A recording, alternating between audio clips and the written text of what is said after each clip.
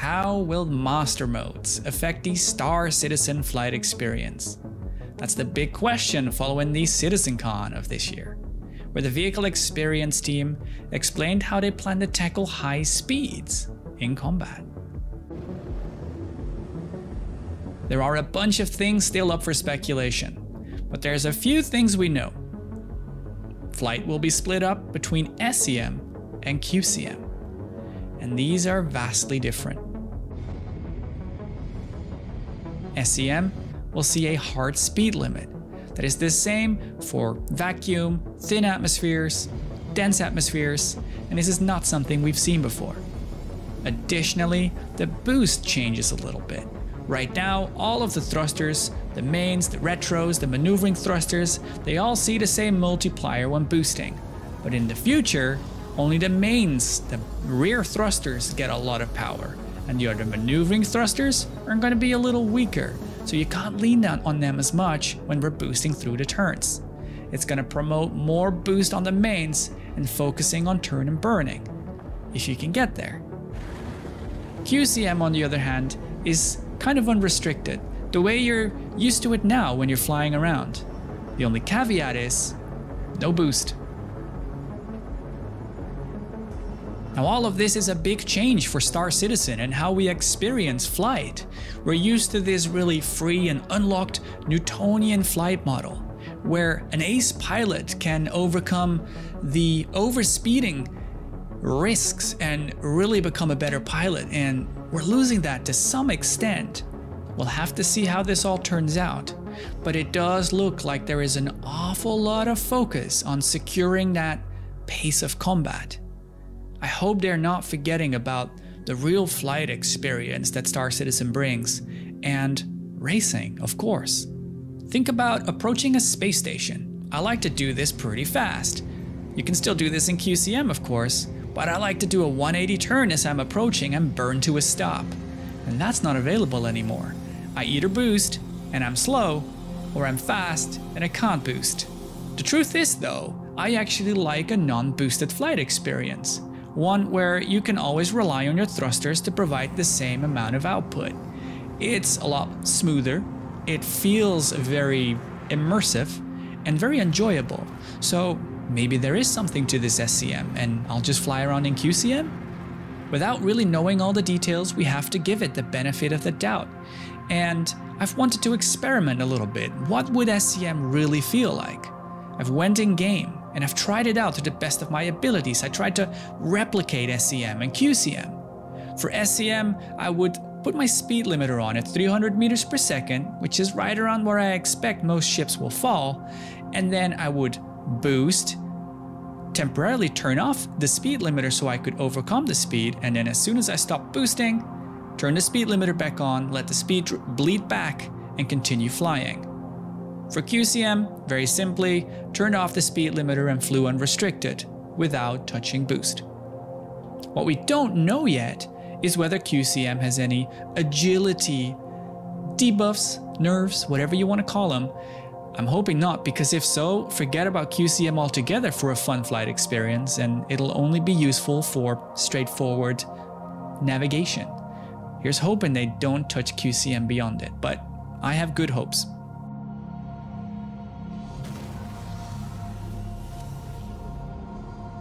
Flying around in vacuum 0G is where SCM really hits hard, because in space you typically fly a lot faster. 300 meters per second is not fast, not even for a Pisces, right? You would go 400, 500, 600, but right now you can't. And so when I was racing around the Everest Harbor racetrack, for example, it felt very strange because you're very slow when you're not boosted, and then you have that really momentary speed increase while you're boosting, but then when you let go, you suddenly slow down again, which is not something we're used to in 0G. You're expecting that Newtonian way of flight. So having an arcadey thing slowing you down in space is very strange, very odd, and again, it'll really depend on how they implement this slowdown, if it's gonna feel jerky or really gentle, or what is the force? Is it your thrusters doing it? I hope it's not like Space Brake, because with Space Brake, you actually lose control of your ship while it's slowing down. So Lots of questions there we haven't seen answered yet. Flying QCM then is practically what we're used to, but you don't have boost. So that's something to contend with. Feels really nice, feels really smooth. And here's the interesting point. Racing around Everest Harbor, I was faster in QCM, 10 seconds per lap, because the increased top speed outweighs the little bit of boost you get around turns. Because in vacuum, it just doesn't make up for it. Having that speed limit so low means that you are faster in QCM as opposed to SCM. And that begs the question, is this what CIG intended? Am I supposed to be faster in QCM while racing around a track or navigating? What are we supposed to race in, SCM or QCM? Because traditionally, combat was considered very much related to racing, which I still believe, but then with these new modes, suddenly it wouldn't fit in the same category, at least not in a vacuum. Yogi Clut mentioned that he expects racers to swap between modes, which is another interesting fact and raises more questions. How does the swapping work? Am I doing this on the fly? Am I able to do that? Am I constantly dropping my shields, getting back my shields, turning on my weapons, turning off my weapons? It all feels very arcadey, artificial, and a little odd. I'll have this restricted speed and then suddenly I won't, and then I'll have the restriction again and then I won't. But what if I'm doing 600 meters per second and then turn on SCM? How is that slowdown gonna feel? It's gonna be very quirky. Is the only thing I can really describe it as. And yeah, I've got lots of questions, but again, SCM slower in vacuum than QCM when we're racing around. It's a big one to remember. Let's now go to a thin atmosphere like the snake pit. It's a prime location. And this is interesting because flying SCM, we actually don't really go faster than the top speed in SCM. Not really. You're approaching a turn, you're just about reaching 300 meters per second, and I think this is exactly what Yogi meant, that if a track is tight enough, you won't even notice anything in SCM because it'll just feel really natural.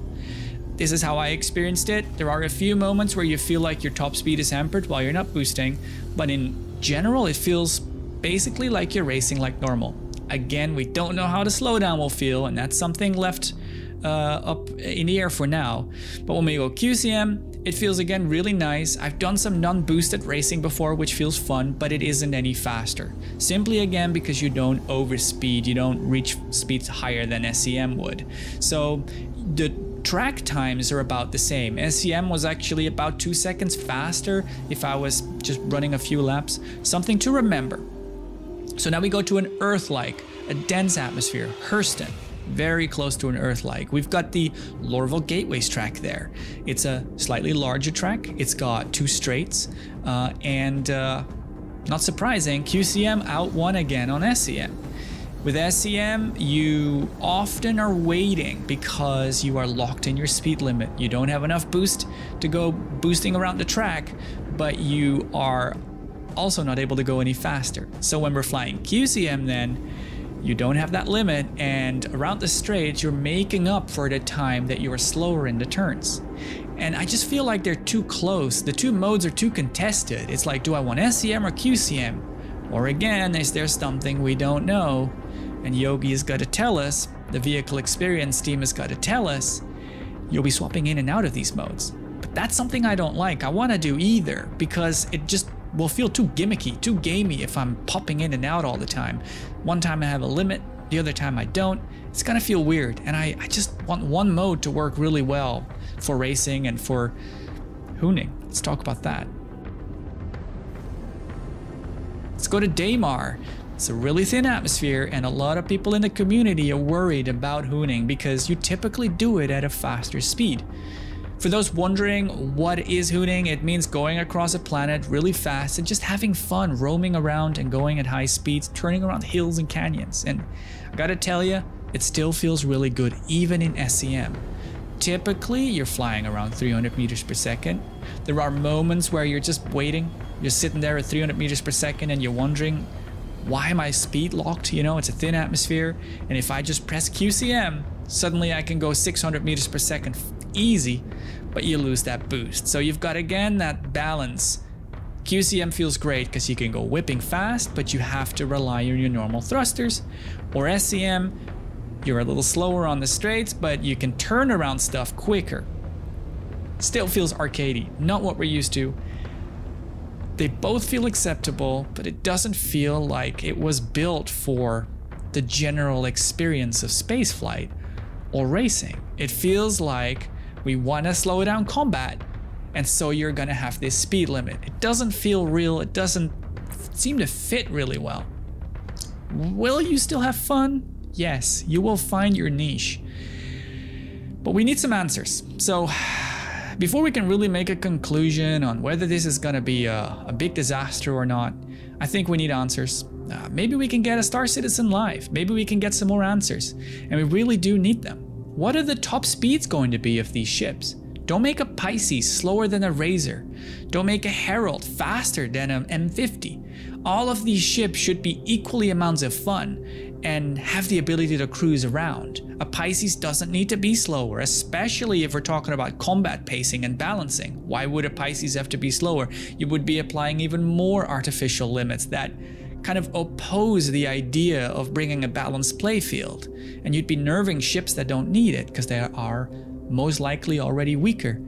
And a Pisces or any other relatively slow ship like an MPUV is still a lot of fun to race around these days, so be careful with that would be my recommendation, but we need answers. How is this slowdown going to be applied? Is it going to feel really jerky? Is it going to hamper your ability to control the ship? Or will it feel really gentle? This is really important to find out, especially in a vacuum where it will already feel quite artificial.